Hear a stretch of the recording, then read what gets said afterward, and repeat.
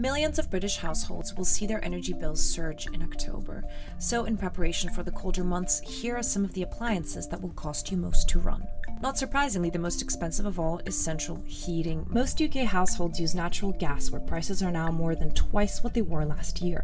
On average, 6 hours of heating might now cost £6.76, up from £2.63 in 2021.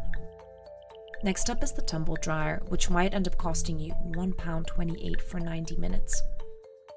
After that, it's these three that we use the most: the electric oven, the dishwasher, and the plug-in electric heater, all about 68p for estimated normal daily usage.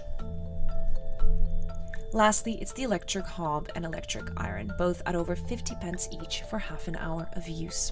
Because of the rise in wholesale prices since Russia lowered gas flows to Europe, Prime Minister Liz Truss has capped the cost of energy at these levels for the next 2 years.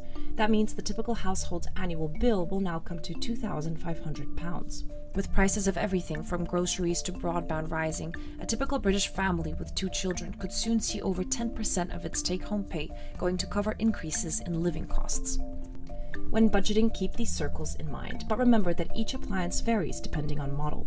A smart meter might help provide a clear idea of what you're spending, and you might want to check the power rating on each appliance before proceeding to use.